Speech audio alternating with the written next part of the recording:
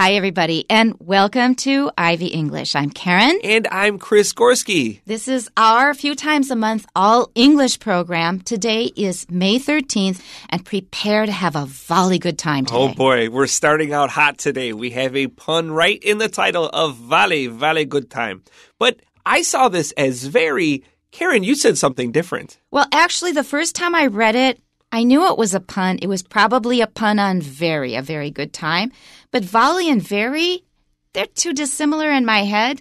If I look at the spelling, I later thought of, well, maybe this kind of has a British angle, and they're doing a pun, a jolly good time. A jolly good time. Now, you probably know this word from Christmas carols, a holly jolly Christmas. Or that's what jolly old St. Nicholas. Jolly, that's right. That's another good one. Yes. Yeah, so depending on the angle you're looking at, and I don't know if our writer today is British or North American in any way. Or picked it out of the air. Or perhaps. We do have a pretty good title. I also thought of the word volley as in the military language, something that we'll talk about later. That's right. There is a lot of military-based language in sports. Okay, well, we'll find out about that when we get to it in our article. And here we go. Our title again is A Volley Good Time, pun on a very good time, but it has to do with volleying, all right, and specifically volleyball. Volleyball is one of the most popular sports in the world, but its history only stretches back to the close of the 19th century. It was invented in Massachusetts in 1895 by William G. Morgan of the famous Young Men's Christian Association, or YMCA. Initially called Mintonette, it gained its current name when a spectator commented that the players were volleying the ball over the net.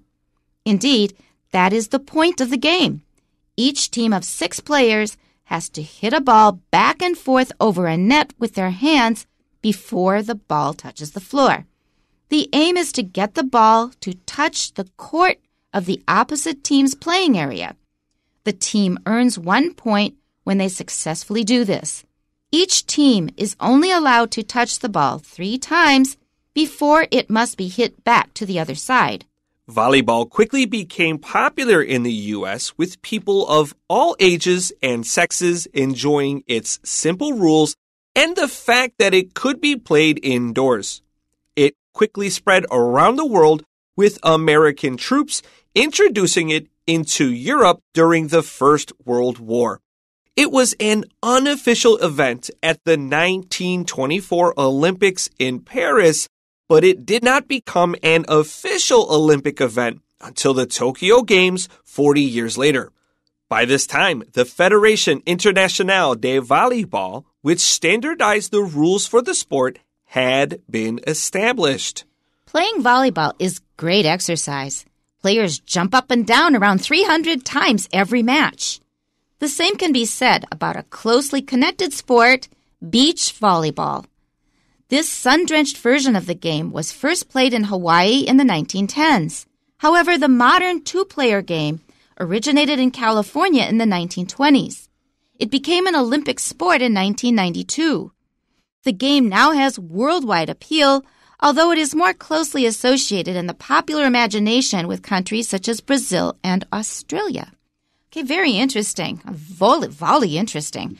Okay, back to our first paragraph. Volleyball is one of the most popular sports in the world, but its history only stretches back to the close of the 19th century. In fact, I think this is true about a lot of sports that we play now. They are actually quite recent in origin. That is exactly right. While we were reading the first paragraph, I was kind of ruminating and thinking about the origin of basketball, which mirrors this very closely. Right. And baseball is actually not that old either. Yeah. Some of the basic forms of baseball stretch back a long time. Hitting a ball with a stick is a pretty common thing in history. But the way we play these sports today, not terribly old, which is interesting to think about. Like these billion-dollar industries were only just kind of invented because people were kind of not wanting to play in the snow, so they wanted to invent things inside. That's one reason, especially when you're from Minnesota or New York. Yeah. Okay, so it's one of the most popular sports.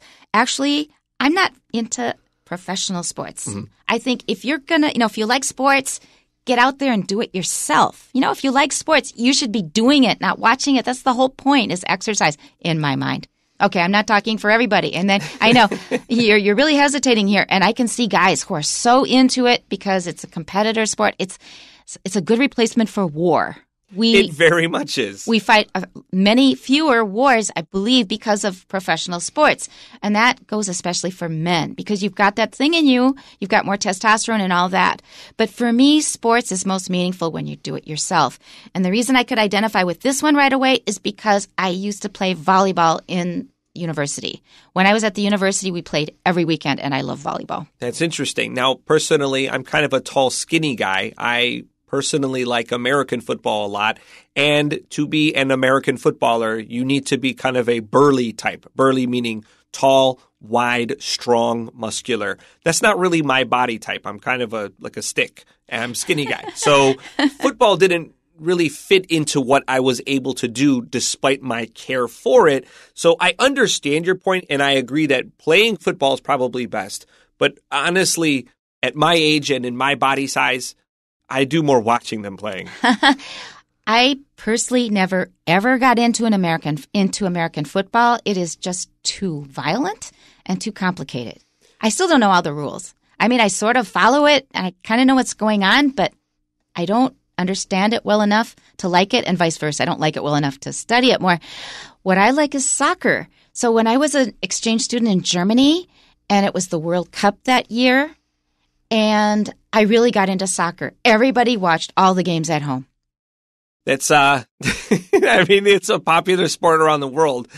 I personally, just not growing up with it, I never cared about soccer personally. So that's why Germany changed me. Yeah, I think that exposure to it, and probably, I wonder, because you were in Germany, you were exploring the culture at the time, it was a bonding experience which perhaps built your fondness for it more quickly. That's part of it, but for one thing, it's much easier to understand. Kick the ball. I suppose so. American football does have a number of rules. A down? What's a down? You know? Yeah, just a try. But like in many things, there's these clunky words that didn't need to be there. You could definitely. I mean, you got a whole vocabulary for all these things that are special about American football. But in soccer, it's all right in front of your eyes. Okay, so next sentence. It was invented in Massachusetts in 1895 by William G. Morgan of the famous Young Men's Christian Association, or YMCA. Are you able at all to say that word without hearing the song? No. You read it, and it was just like, ba-da-ba-da-da-da-da-da. So just go to YouTube and type in YMCA. Oh, what a great song. It was always kind of a silly group song, but it's an earworm. Oh, I love disco. I love disco. It's an earworm. So once it's in your head, it's not easy to get it out. I recently saw a comic that's got a surgeon standing next to a patient, and he's got a jar full of letters. Uh-huh. And he says, "Good news, we successfully removed that tune from your head." It's really hard to get it out, and that's one of those earworms. That's from German, Ohrwurm. It just means a song or a melody you get in your head and you can't get rid of it. And that's definitely YMCA. But the other thing that came to mind was my mother. I had an image of my mother because that's when I first learned what it meant. And she says, it means Young Men's Christian Association, so you can see it. See that I said it without stuttering. Because I learned it when I was really young. I remember going to the Y, as it's often called, the Y, not just YMCA, because I lived in kind of a poor area. And so there weren't a lot of places for us to go, but you could go to the YMCA and kind of have like an indoor gym to play at. Exactly. That's where I took my kids swimming when I was visiting in Minnesota. When I travel to places and I'm not sure where to stay, I just go look up a YMCA. They're pretty cheap. They're good enough. I don't need a fancy hotel room anywhere, and I know I'm getting a certain standard at a pretty fair price. Of basic cleanliness. That's right. However, you still have to check, because I tried that in Hong Kong, and the Y there in Hong Kong was very, very expensive. So I found somewhere else. That's funny. I did stay at the Y in Hong Kong when I first got to Asia because I did not know anything. I showed up just basically, blank slate. It's a good place to start. Eventually, I found that if you use these apps online to compare hotel prices, that's probably the best way to go. All right. So a lot of these sports came into being, at least in their modern form, in the late 19th century or early 20th century. So like we were saying earlier, they are just not that old. And we've run into a name now, William G. Morgan. Pay attention to the way we pronounce it. G, we put a little pause where you see the spaces in the typing. So William G. Morgan. Okay, and then the next sentence, initially called mintonette. It gained its current name when a spectator commented that the players were volleying the ball over the net. And I think that was really a great idea. Mintonette looks very French, which it is. It's mintonette. A terrible name. I know. And the reason they called it that is because it's very similar, rule-wise, to the game of badminton. Right. And by the way, it is not badminton. Many people call it badminton. Mitten is the kind of glove you put on your hand that doesn't split up your fingers. It's just got one place for the thumb and then the other places for all four fingers together. That's a mitten. Many people say badminton. In fact, there was somebody on Facebook who was saying, where can I find other badminton players? I've loved badminton since I was a kid. And I said, you better learn how to spell it. It was because everybody laughed. And I didn't mean to shame this person, but I thought, if you're saying it's your favorite sport, you've been playing it for so long, you really should know it's not badminton. I've never said badminton. I feel like it's just one of those alternate sayings. I've always said badminton. I remember I made my students angry once because I was explaining sports and said often the sports describe the name. You know, football, at least for European soccer, you're kicking it. And American football, kicking is kind of there. Baseball, there's a base you stand on. Basketball, you throw the ball into a basket. And it's called badminton because the game is bad. And the kids got very unhappy with me. I didn't mean to interrupt your story, but I was just saying soccer does not make any sense to me. It has no meaning for me, but it's called football everywhere except the United States, including Canada, I think. To be fair, and let me explain this story very briefly, soccer actually was from Europe. The Americans adopted that name, kept the sport around, kept calling it soccer, and then the rest of the world moved on to football. Oh. And so, incidentally, the word soccer actually is from Europe. That was the original name. That's really? Right. This is kind of a lost meaning. And so everyone makes fun of Americans, but it's kind of like, hey, Americans are actually preserving this old word that used to be there. I did not know that It's because such it's a lost so fact. universally called football elsewhere. Which is a good name. What does soccer have to do with football, though? I don't know. What does mintonette have to do with anything? It's just these bad 18th century, 19th century names. We have to look up the origin of that one. I don't know what it is. But anyway, I think that was a great idea. To volley something, that means to throw it back and forth, not just to throw once and you're done with it. So back and forth. Sock on your feet. Kick. There we go. That's my theory. I don't believe it. Let's move on. Okay. Indeed, that is the point of the game. Each team of 6 players has to hit a ball back and forth over a net with their hands before the ball touches the floor. And that brought back all these images of when I was at the University of Minnesota. And that's one of the ways that I learned Chinese because the Chinese students at the time, none were from mainland China at that time. They were mainly from Taiwan and Hong Kong. And they had a group that got together for potluck, for meals, and also for weekly movies and volleyball. Oh. And then I became a really big volleyball fan as a player. I really enjoyed playing it. I wasn't as great as they were, just knocking it over. But I really learned to love the sport. And one reason I like it is you've got a net between you, protecting you. So it is not direct physical combat. Yeah, I suppose so. I do think that it's good to have those knee pads on, though, because that is a sport. When you fall, it hurts. That's a hardwood floor. You can hit your head too. But at least you are not engaged with the other people directly like you are with American football. It's so violent. You got 2 people all mixed up together, which can happen in soccer, but you're not supposed to touch them. Yeah, I think the collisions are less so than in hockey and in American football. Oh, hockey I've heard is even more violent. Oh, yeah. You lose teeth in that sport. Okay, back to volleyball, which I really like this sport. And I think it's reasonably safer, although stuff can happen. Okay, so let's look at the sentence. So first of all, we know how many players are on each team. And usually we had a big group of people, so you would take turns. We'd play one game and then we'd change players or we'd change them one at a time. So everybody got a turn. But 6 players, it's really clear, 3 in front, 3 in back. The one in back on the right serves. You learn how to serve. And the same is true of the other side. So it's not just this mixture of a bunch of people, that you can't keep track of, each with a different role. Everybody has mostly the same role in volleyball.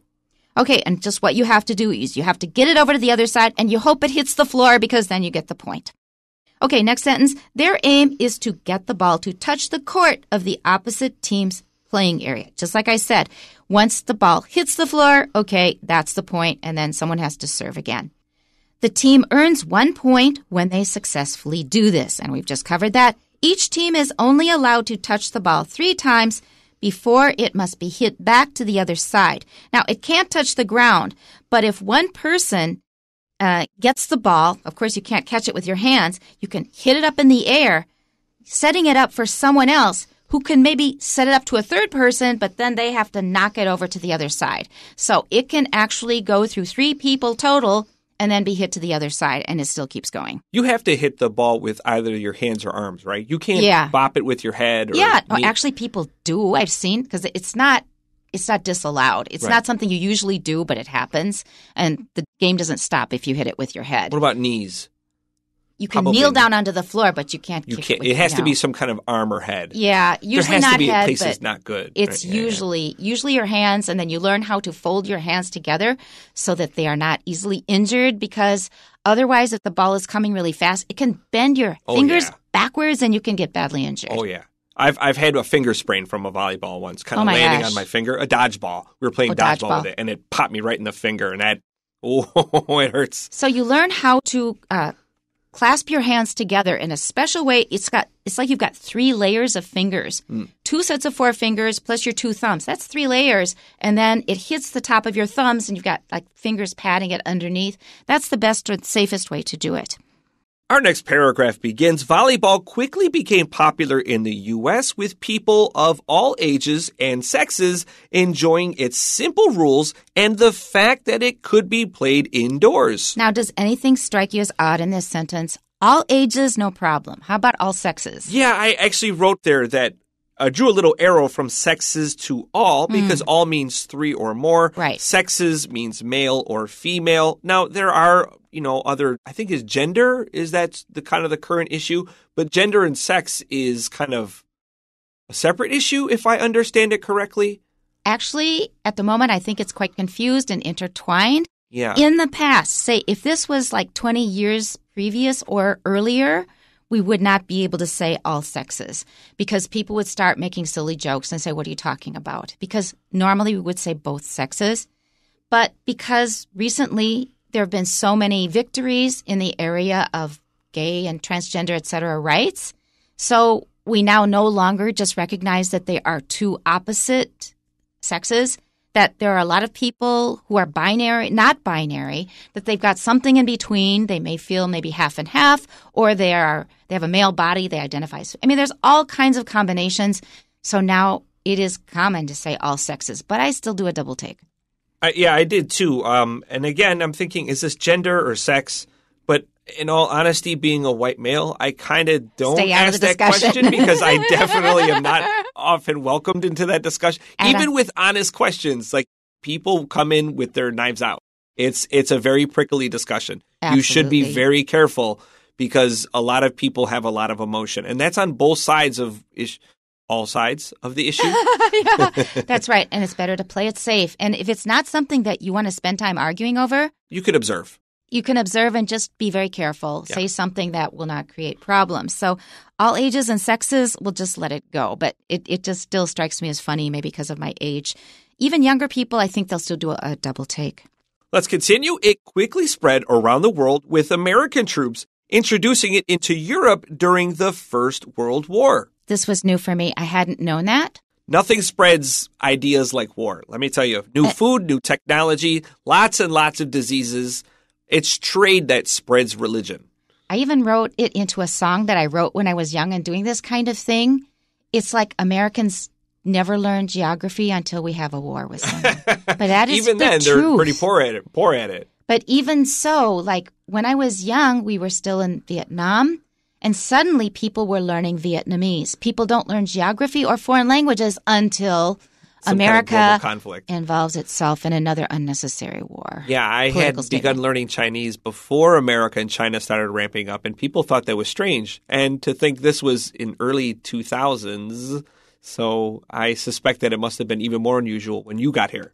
Actually, we had a very good reason then because that was the year that Nixon visited China with a ping pong team. It was immediately after 78? It was earlier than that. Okay. It was like 71. 71, yeah. 71, and that's what brought Chinese basically to Minnesota, and it really sent down roots quickly. Many Americans who speak Chinese well are from Minnesota because of this. So I was part of the very first wave. Interesting. Yeah, again, so it was politics that did it. All right, let's continue. It was an unofficial event at the 1924 Olympics in Paris, but it did not become an official Olympic event until the Tokyo Games 40 years later. And that's pretty clear. We could see by the 1960s, volleyball is an official Olympic event. Let's continue. By this time, the Fédération Internationale de Volleyball, which standardized the rules for the sport, had been established. There you go. So it's getting more and more official, more and more entrenched. Entrenched means that it's become more and more part of everybody's world and will not be easily forgotten. It's spelled E-N-T-R-E-N-C-H-E-D, E-N-T-R-E-N-C-H-E-D, entrenched. That means it's really firmly established and not likely to change. Okay, our final paragraph. Playing volleyball is great exercise. Players jump up and down around 300 times every match. That sounds very tiring. It does, and it sounds kind of exaggerated, but when you think back on it, when we were playing, you're always jumping down because you have to go for the ball. The same can be said about a closely connected sport, beach volleyball. There is no way I can think of beach volleyball without thinking about Top Gun. I haven't seen the movie. It is the most iconic 80s scene for beach volleyball ever. I think of bikinis. Okay, this sun-drenched version of the game was first played in Hawaii in the 1910s. That surprised me. I didn't expect it to be so early, but Hawaii's weather has always been very nice. And so it's nice to be outside, whereas YMCA in Massachusetts in winter's cold, so play it inside. Exactly. However, the modern two-player game originated in California in the 1920s. So I guess in the 1910s in Hawaii, it was like a regular volleyball game with 6 people on each team. But it turned to just 2 people in the 1920s in California, which generally also has very nice weather. Let's continue. It became an Olympic sport in 1992. Okay, that's another statistic. The game now has worldwide appeal, although it is more closely associated in the popular imagination with countries such as Brazil and Australia. Now, we are a little short on time, and I promised you some military vocab, so I'm just going to share a quick one. This is my favorite one. So Frank Gifford was this Hall of Fame American football player, and he said pro football is like nuclear warfare. There are no winners, only survivors. And this can tell you how seriously pro athletes take their sport. But it does feel a little bit over the top to say football is like nuclear war. But it doesn't surprise me as someone who's not a fan of violent sports. Yeah, it is ridiculous, but sports are just filled with words taken from the military. Blitz, bombs, trenches, no man's land, bullets, lasers, very military driven. I've read a whole book about this, about how America systematically trains its citizens to fit into a hierarchy and to prepare for war. And sports is one of the ways that America systematically does it. If you go to America, you may be surprised at how much sports, team sports, are emphasized in American high schools. Okay, we have a couple questions now. Number 1, which of the following facts about volleyball is true? The answer is C. A volleyball game involves 2 teams. And number 2? Please complete the following rules of volleyball.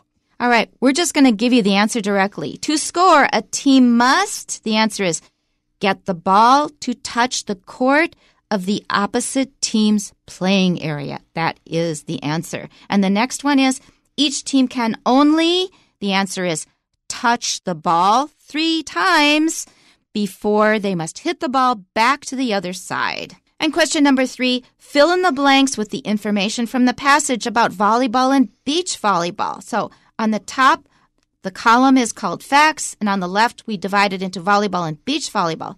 So for volleyball, it was invented in 1895 by William G. Morgan.